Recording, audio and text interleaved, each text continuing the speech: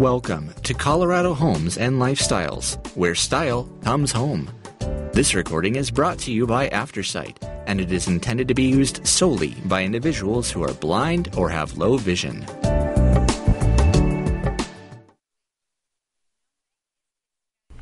Thank you for joining us for the January-February 2022 Colorado Homes and Lifestyles, the Remodel issue. My name is Jerry Gingras. From the editor, The Power of New. I'm looking forward to ringing in the new year's clean slate, full of possibilities. In this first issue of 2022, we're introducing several new departments. Variations on a theme from Colorado Homes and Lifestyles former editor Kate Myers, who has retired to pursue her love of art curation. Kate takes us on a themed art tour. Check out her cloud pics on page 36. I'm delighted to work with Kate and feature her finds in CH&L. Checking In is our new travel department dedicated to showcasing our great state's fabulous hotels and resorts, often only a short drive away. In this issue, editor-at-large Rebecca Gart visits Devil's Thumb Ranch, a dreamy winter wonderland with something for every picky member of your family. Also new, our back page, Moments, captures a moment in Colorado, an exhibit, performance, or in this case, the debut of the Denver Art Museum's expanded and reimagined campus, including the restoration of the Lanny and Sharon Martin building with 8 levels of art galleries and the newly constructed Anna and John J.C. Welcome Center. More new at CH&L as our parent company, Wisner Media, continues to grow, shifting roles to accommodate our growing stable of Colorado publications. We've got Colorado covered is the new slogan for Colorado Biz, Colorado Expression, Mountain Living, and Colorado Homes and Lifestyles. Elizabeth Hamilton expands her role as group publisher for 3 titles, CEML and CH&L. Veteran Mountain Living art director Lonetta Vigliotti adds creative director to her title, ML and CH&L, and my position changes editor-in-chief of both Mountain Living and Colorado Homes and Lifestyles. As we enter the new year, I'm focusing on gratitude for my family, my health, and work that I love. I look forward to hearing from you and wish you a healthy and happy new year. Darla Warden, Editor-in-Chief. Snuggle Up, cozy blankets, seasonal fare, and a funky design shop for all, written by Rebecca Gart. Eat, taking cues from their stints at acclaimed Colorado restaurants Safta and Blackbelly, husband-wife duo Lisa and Patrick Balcom have opened a new farm-to-table spot called Faro in Niwot's Cottonwood Square that specializes in seasonal, hyper-local ingredients. Most of their produce is sourced from Boulder County farms within a 5-mile radius of the restaurant, resulting in an ever-changing menu of a dozen or so small plates meant to share with the entire table. The Balcoms, who don't publish their menu online because of its constantly rotating nature, offer a variety of dishes from Longmont meat producer Buckner Family Ranch, along with a strong selection of vegetable-laden seasonal offerings. Diners can indulge in a 6-course tasting menu paired with a sommelier-supported wine program overseen by Carmen Haywood, most recently of Tavernetta, or order a la carte off the regular menu. Prices range from $12 to $24. Open 7 days for dinner. Faro, 7916 Niwot Road, Niwot. FaroRestaurant.com. Browse. Part warehouse shopping and part design collective, Modern Nomad is an immersive experience functioning much like a 3-dimensional living magazine, says owner and Colorado native Becky Miller.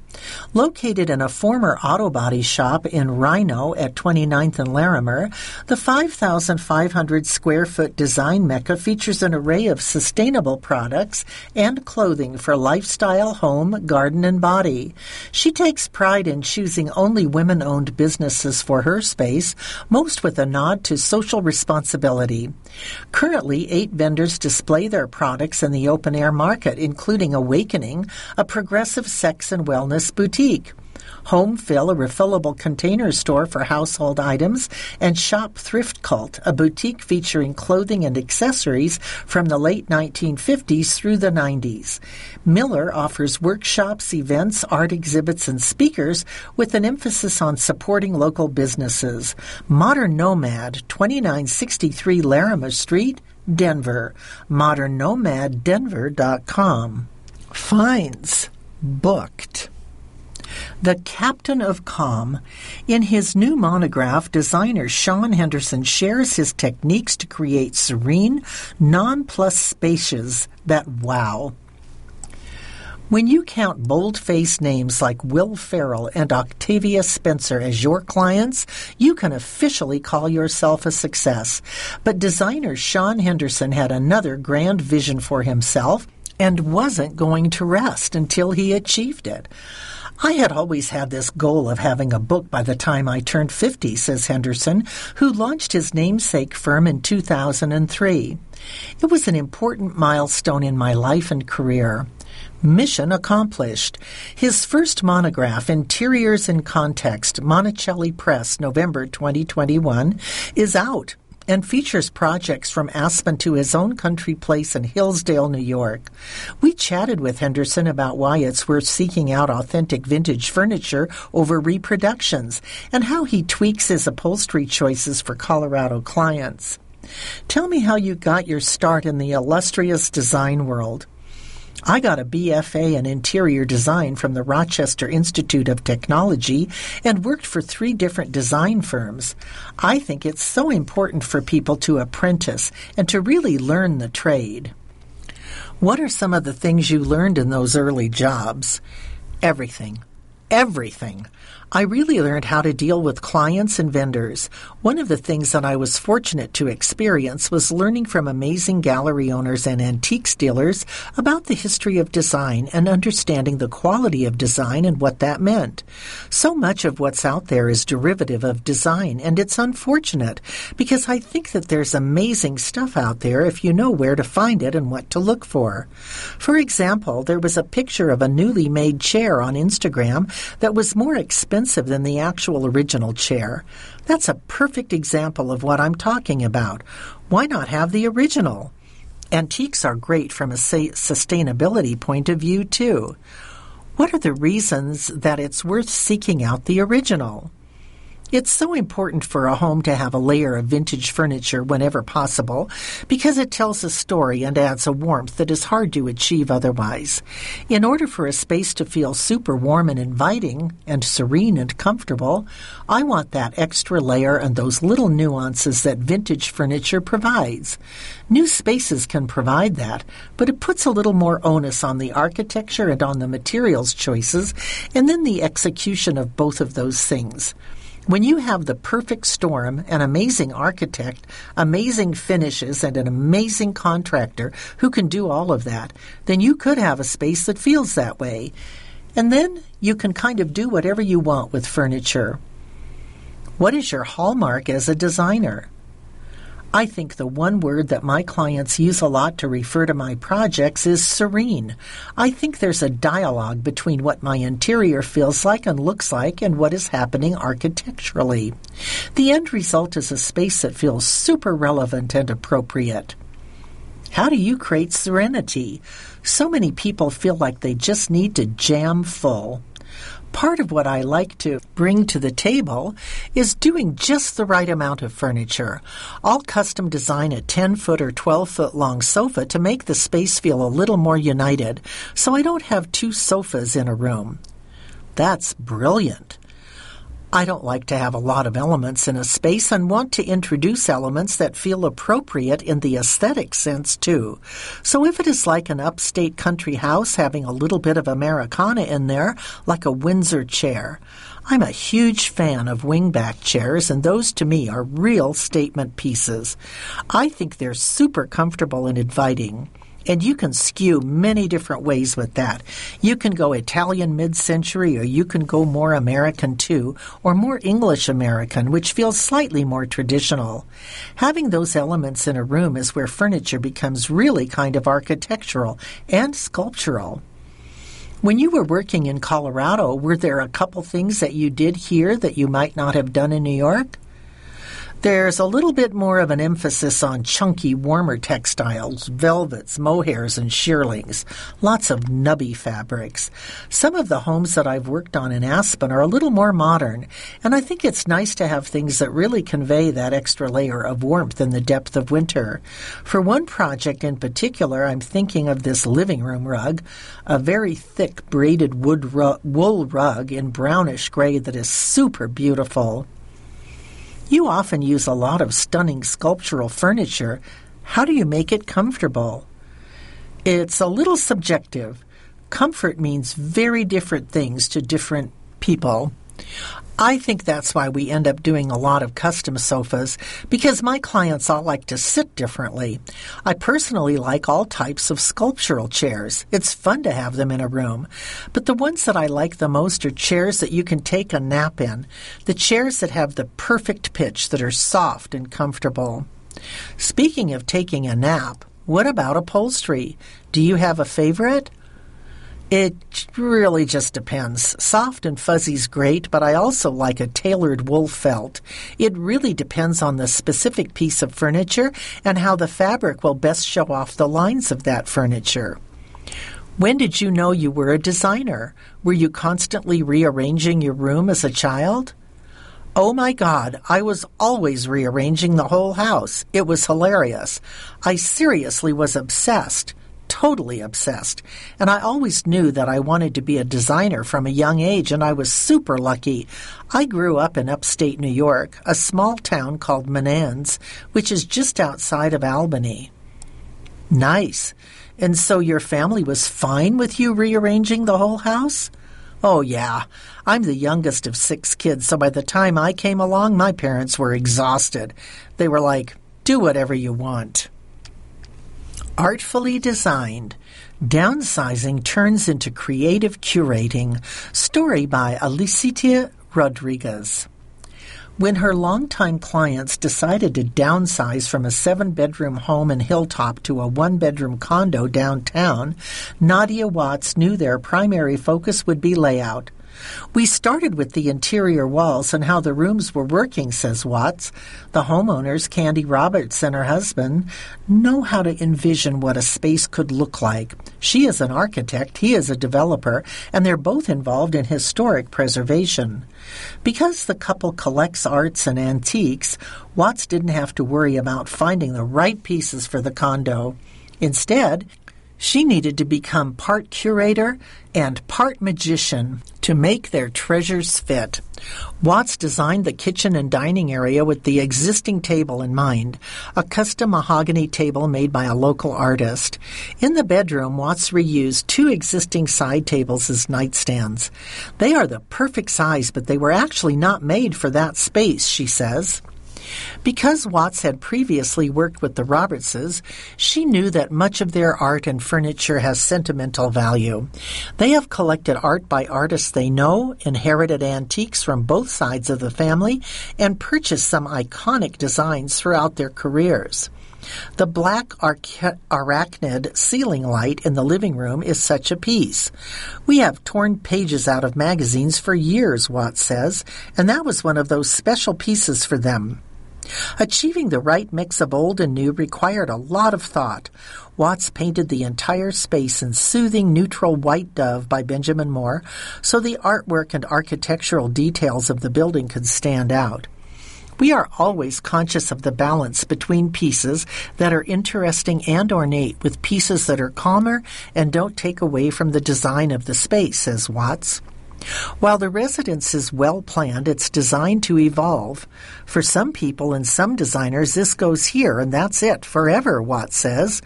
The Robertses move their art around. A painting will start in one place and we love it. Then we may change the orientation of the room and move the painting. Art is such a wonderful way to change a space. 6 tips for a smart, happy home remodel. Written by Allison Gwynn. When doing a home remodel, the designers at Kimberly Timmons Interiors, KTI, start by doing a walkthrough and getting a client's entire wish list, says Nikki Holt, KTI's residential studio design director. Typically, the firm will go in and take a house down to the exterior walls, reworking the entire interior layout.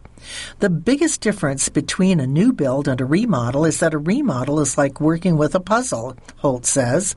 How can you get spaces to flow and function in completely different ways than their original design intent?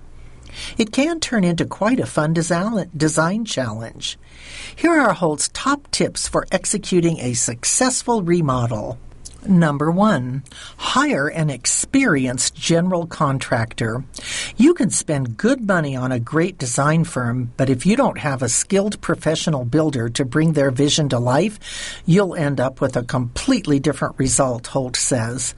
A good builder will provide an accurate bid up front, a solid timeline, and seamless service throughout. Number 2, go classic on the main architectural elements. Choose classic designs for big-ticket items like cabinetry, flooring, or fireplace design, advises Holt, and save trendy for easily changeable areas like wall coverings, paint color, lighting, and furniture. Having that classic backdrop allows you to continually evolve the space for years to come without having to rip things out, she says. Number 3, build in a few wow focal points. Avoid the urge to overload your remodel with too many wow moments. It really takes away from the overall design when you try to throw in too many focal points, says Holt. Pare down to a few: a grand staircase, an amazing fireplace design, or a really funky powder room. Or go really big in the kitchen and leave the rest as neutral complements to those focal features. Number 4, if it's a sizable home remodel, move out during construction. If clients stay in the house, they will be living in a construction zone and will see every little hiccup that happens, things that we take care of, says Holt. We advise they find a short-term rental. It makes life so much easier. Number 5, consider using commercial-grade materials. At KTI, we use high-end commercial-grade materials all the time for busy families with kids. I think a lot of people think these materials will be corporate or stuffy, but there are such great commercial products now. They might be a little more money up front, but they will last a family a lifetime. Number 6, don't forget about the exterior. It's the first thing people see when they're entering your home, and having a disconnect between the exterior and interior will feel odd, says Holt. When they flow seamlessly together, your home will really stand out. Great bones. A dated and dull Littleton home becomes a light-filled, colorful abode. Story by Allison Gwynn. The remodel of this 1995 Littleton house was a bad news, good news undertaking. The bad news: when the clients moved in, the house was dated and dull. It was all original finishes, the homeowner remembers. Nothing had been touched, and there was carpet throughout. The good news: the home had great bones, and the new owners loved their new little hidden gem of a neighborhood. So they began by doing some basic cosmetic work and turned to a friend with a great sense of style to help pick out hardwood flooring and paint colors. Pretty quickly, they hit a wall. The house needed more polish and pop, and they needed help achieving those. That's where Lauren Winter, senior interior designer at Inside Stories, came in. When the clients moved in, they had a few pieces of furniture they liked, Winter says. They had a beautiful home, and the things they had already done provided a great framework. The homeowners actually liked color, so they wanted to update with furniture and paint and wall coverings and beams, things to make it feel more like their personality. The first step: Winter gave the clients a rigorous questionnaire to figure out what design elements they were and were not drawn to. Through that, Winter was able to pinpoint their style, which she calls transitional eclectic modern. One revealing thing the homeowners mentioned was that they felt particularly Inspired by two favorite hotels, the one and only Palmilla Resort in Los Cabos at the tip of the Baja California Sur Peninsula and the Hotel Jerome in Aspen. The one and only Palmilla, says the homeowner, is special because it's where the couple went after their wedding. It's this classic old Hispanic hotel with these rich colors and a lot of warmth and texture, she says. And the Jerome, it's kind of crazy. It's really moody and it has some really funky, dark, edgy pieces, but we find it really comfortable and welcoming. Knowing the couple loved those two places was great news for Winter. It meant they were not afraid to be bold and take chances. We loved that, Winter says. It made this a really fun project to play with. The main floor refresh was done in two phases. First, the living room, dining room, office, and piano room. Second, the kitchen, breakfast nook, and powder. The Inside Stories team worked by presenting the homeowners with 3 tiers of budget for each space, which allows the client the opportunity to weigh in on their tolerance for spend. Once that groundwork was done, Winter got to designing. Throughout the process, the clients felt that Winter understood the vibe they were after. We trusted her a lot, says the homeowner, so when Lauren came in with her presentations, we'd eliminate 1 or 2 things. But overall, she had a vision and we trusted it. The results speak for themselves. When Lauren put up all the pictures, filled the nooks, and did all the extra touches, it made the house look beautiful, the homeowner says. She was able to add a lot of layers as well as depth and color by bringing in different patterns. The plan is not to have to ever redo this house again. Maybe we'd put some lipstick on the house down the road, but we're basically done. And that is very good news indeed. Winter Festivals, What to Do Across the State. January 21 to 23. I read to the Pagosa Springs Winterfest for an activity-packed weekend complete with hot air balloon, mass ascension, sled races, a fat tire bike race, the ever-popular penguin plunge, and much more. Tickets required for some events. PAGOSA chamber.com Winterfest. January 13th to 16th. Now in its 71st year, Aspen's Winter Skull, literally a toast to winter, is an eclectic 4-day festival for the whole family. Traditional events across town on all 4 mountains include a snow sculpture competition, canine fashion show, torchlight parade on Aspen Mountain, a fireworks extravaganza, and more. Admission is free. aspenchamber.org/events/winterskull. January 24th to 30th. Larger-than-life snow sculptures take center stage at the Breckenridge International Snow Sculpture Championships as teams from around the world work to transform 20-ton blocks of snow into frosty masterpieces. View teams in action January 24th to 28th and the finished products January 28th to 30th. Free and open to the public. GoBrec.com/event/international-snow-sculpture-championships. February 12th. February 12th, sample sweets from the region's finest chocolatiers, taste pours from a variety of wineries, and enjoy a romantic weekend at the Estes Park Wine and Chocolate Festival. Full-price tickets, $40 per person, $70 per couple, include chocolate sampling, complimentary pours, and a souvenir wine glass and tote bag. Estes Park Events Complex.com. February 25th to 26th, enjoy scrumptious gumbo made by professional chefs and amateur cooks as they compete in the Mumbo Jumbo Gumbo Cook-Off in Manitou Springs. Low-price tastings at 11 a.m. are followed by the annual Carnivale Parade in downtown Manitou Springs at 1 p.m. Admission ranges from $1 to $30. ManitouSprings.org. February 25th to 27th. Celebrate winter with 3 days of authentic bluegrass music and Colorado craft beer at the Winter Wonder Grass Festival in Steamboat Springs, featuring 20 Colorado craft breweries, more than 25 bands, and a colorful kids zone with face painting, hula hooping, and crafts. Tickets from $159 to $399. Under 12 and over 75, free. SteamboatChamber.com/events/annual-events. Winter Wondergrass.